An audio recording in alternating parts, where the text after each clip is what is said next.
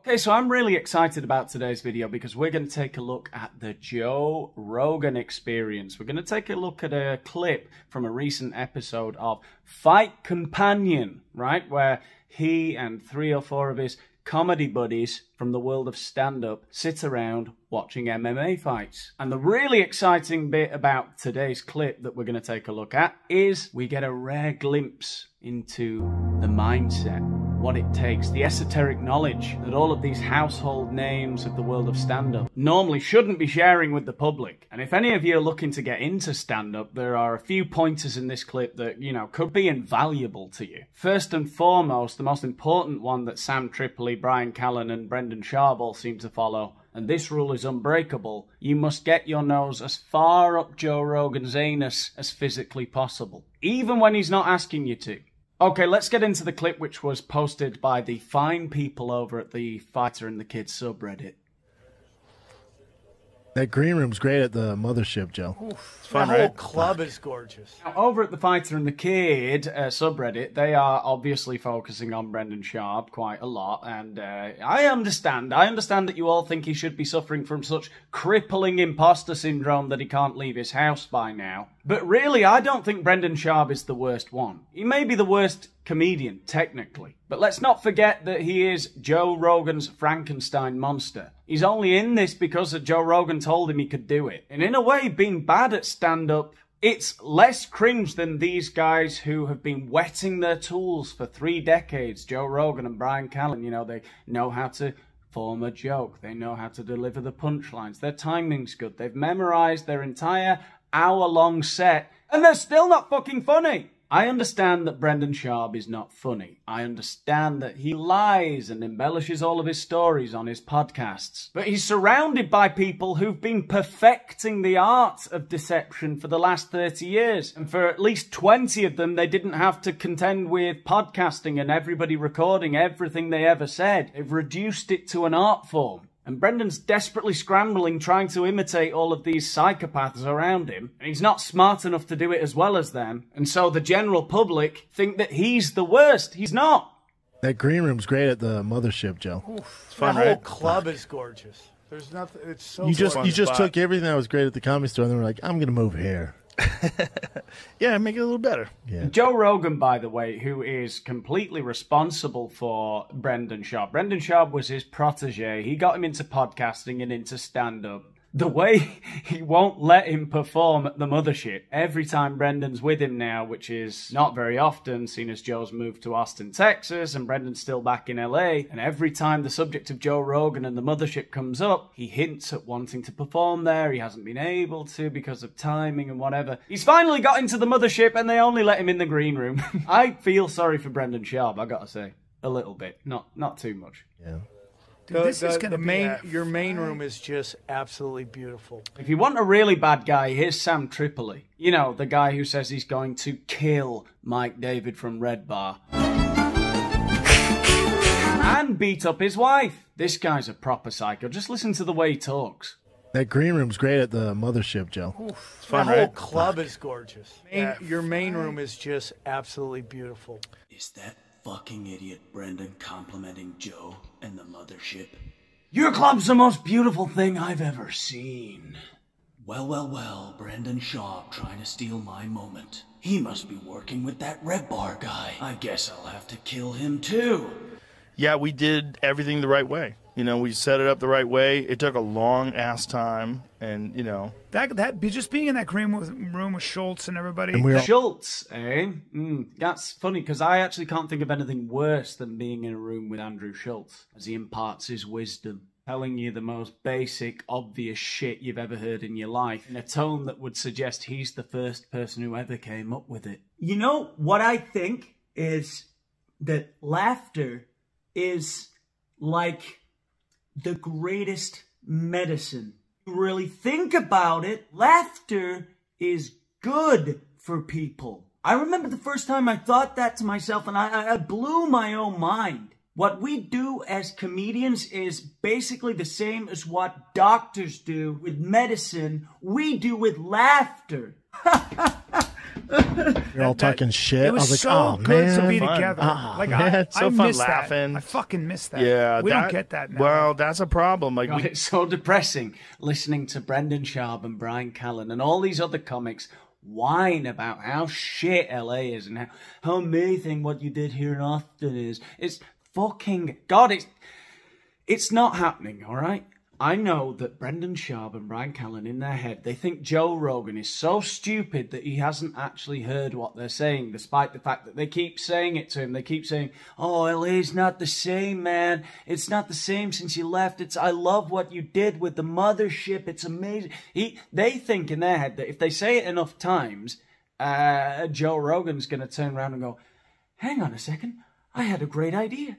Why don't you leave LA and come to Austin? We would have a great time. It'd just be like the good old days. You could work for me at the mothership. It's not happening, right?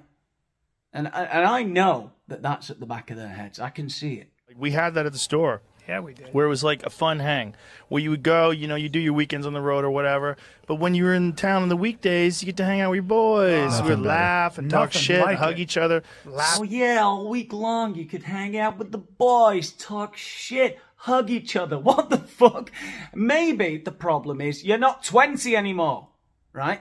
I'm gonna turn 34 this year. I'm married with kids, right? These guys, Brendan's 40 or something like that. Bryan Callen's 58 or whatever he is, and they are married. They have kids. Bryan's got kids with 2 different women. Why do you need to be hanging out at the Comedy Store all the bloody time, hugging each other? What is this midlife crisis? Oh, on the weekends we're on the road, and then during the week you'd be hanging out with the boys, shooting the shit. That's not a real life, you know. I thought they all loved Jordan Peterson, these guys. He wouldn't tell you that you should be hanging out with the boys, shooting shit, no.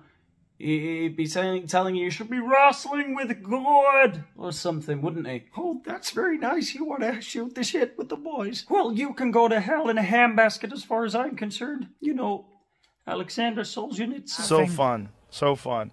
God. And we got a lot of, like, really good up-and-coming people. Like, the in open Austin, micers. Yeah. They're great, bro. Yeah. The comics out here, man, big shout out to them. I saw some of these young guys. Because they hold Great each other writers, accountable. assassins. Well, if you build it, Oh, now that's a sight to behold, isn't it? The big tough guy, Sam Tripoli, suckling at Joe Rogan's teeth. Joe Rogan's like, oh, we got some good up-and-coming guys, Sam Tripoli. Immediately. What, here in Austin? Amazing! Big shout out, God. They're amazing, bro. How amazing are they, Sam? As amazing as the 4 of you that are sitting there? I gotta tell you, the way they memorize their lines. Anyway, I hope none of them go too far. I hope none of them cross any lines, eh, Sam Tripoli? I'm telling you, dude, he went too far. It's not cool. What he did, I'm gonna fuck him up for it. I'm gonna fuck up his wife, too. She fucking did it, too. Got some really amazing comics. I hope they don't cross any lines, because you gotta come up for air sometime. You can't hide forever. You're gonna come up for air, dog. You're gonna come up for air. You're gonna come up for air, dude. Assassins. Well, if you build it, they I come. miss that. If you I build miss it, they that. come. And Well, Joe built so it, many so people they're have there. moved here. Is this not the most embarrassing thing in the world? 3 grown men falling over each other to pay compliments to another grown man. Just listen to Brendan Schaub again there. It's amazing. Assassins. Well, if you build it, they I come. miss that. If you I build miss it, they that. come. And Well, Joe built so it, many so people they're have there. moved here. If you build it, they come. If you build it, they come, because they didn't hear him the first time. If you build it, they come, and Joe built it till they came. Assassins. Well, if you build it, they I come. miss that. If you I build miss it, that. they come. And Well, Joe built so it, many so people they're have there. moved here just Yeah, specifically exactly. because they know we have this 2-night open mic program, and we also have door people at the store They're or savages. at the mothership rather. There's so much here. I can't even get through it. This next bit is really weird when they start talking about the bouncers, the people who work on the doors. You're going to love this. But just the language they're using. They're talking about the door people, the staff that work at the mothership, right? And it's straight away, I don't know who said it, if it was Sam Tripoli or Brendan Schaub, but somebody said, yeah, they're savages, right? Sounded like Brendan Schaub. They're savages. or was it Tripoli? I don't know. But the doormen are savages. And stop saying savages. You're not 18. Here, just Yeah, specifically exactly. because they know we have this 2-night open mic program, and we also have door people at the store They're or savages. at the mothership rather. Now, I know this might be a problem with my brain, right? But I've never liked people who really immediately adopt new words and terms. And when I hear 40, 50-year-old men saying they're savages, I think you're a fucking psychopath. Right, you cannot adopt the lingo of the 18-year-olds and the TikTokers, right? You just can't. Stop calling everyone bro, right? Just stop. Okay, so this next part of the clip is where Joe Rogan's talking about the things that they do, the way they run the mothership, the way they roll there, you know? And I found it...